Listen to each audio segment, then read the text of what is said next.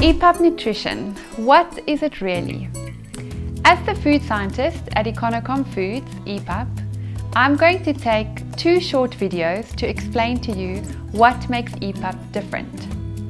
So the first concept that I will be explaining in this video is about whole grain foods.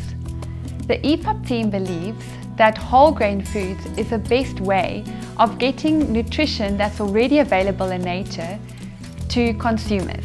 Let me use an example from South Africa. I will be using this picture to explain the concept of whole grain foods. This is a maize cob over here, and from the maize cob we get the little maize kernels. If you cut a maize kernel in half, this is what this picture represents. So a maize kernel isn't the same in every part of the kernel. Like this picture shows, we have the hull on the outside, we have the endosperm here where the blocks are, and then this oval in the middle is called the germ.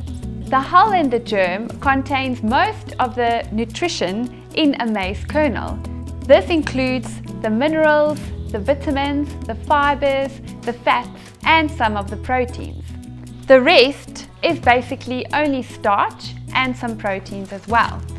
In common grain processing practices in South Africa, specifically with maize, the hull and the germ is removed. This is then used for animal feed. The endosperm is used to make what we know well as white maize. This is what most of the population of South Africa lives on. And if we consider what nutritional density it consists of, we can really understand why we have big problems with malnutrition and even overnutrition, like obesity that leads to things like diabetes. The EPUB team believes in retaining all nutrients. In the processing of our maize, we don't remove the hull or the germ, we keep all the nutrients. EPUB is a maize and soya-based food.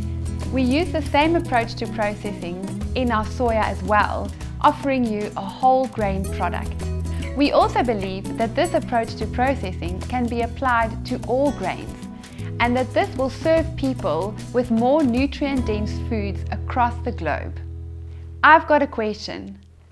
Are you eating whole grain foods or perhaps isolated nutrients?